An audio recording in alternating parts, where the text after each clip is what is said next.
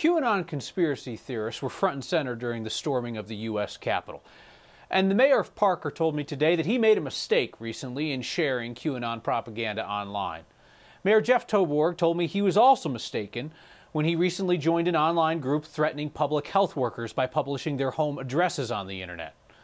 I spoke with Mayor Toborg today about his connection to a number of fringe groups. Let me just go on record, Kyle, as saying I denounce any violence of this type. You know, people cannot be made to feel unsafe or be made unsafe in their own home simply for the job they do.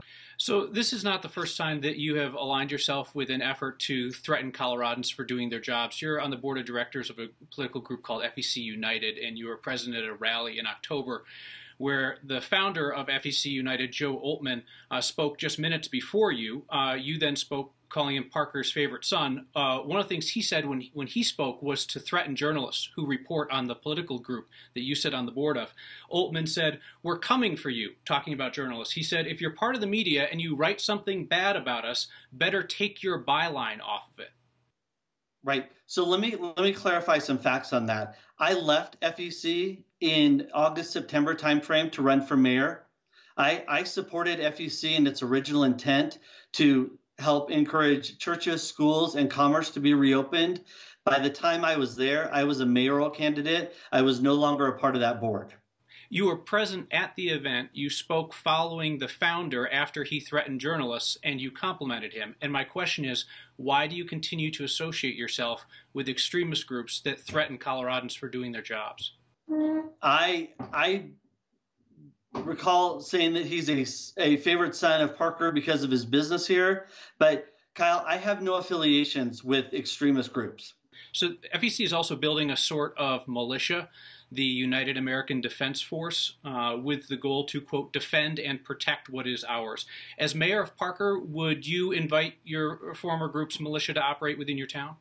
No, absolutely not. And the Defense Force was a separate part of FEC. So I'm trying to get this straight. So you're saying that even though you were on the board of directors of this political group that created a militia, you're not responsible for creating a militia? Kyle, the piece that I was in had no part of the militia. We were FEC, which stood for Faith, Education, and Commerce. I had no part in the militia.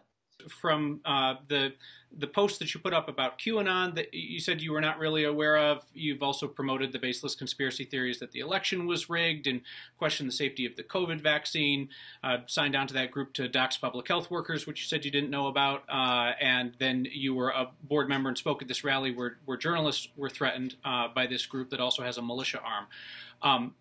Do you believe that your own actions qualify you as an extremist?